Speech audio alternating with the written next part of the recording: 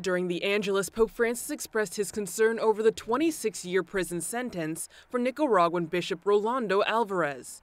The Nicaraguan government has been persecuting the Catholic Church for some time, and Bishop Álvarez was convicted of what the government considers crimes of treason, something he denies.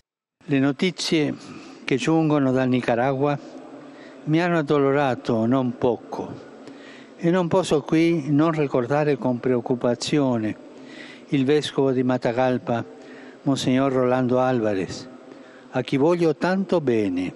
The Pope also asked for prayers for people deported from the United States and those affected by the earthquakes in Syria and Turkey. Pope Francis confessed that he had been troubled by the images he saw on TV. Preghiamo per loro, non dimentichiamolo. Preghiamo e pensiamo cosa possiamo fare per loro. E anche non dimentichiamo, cari fratelli e sorelle, la martoriata Ucraina. Che il Signore apra vie di pace e dia ai responsabili il coraggio di percorrerle.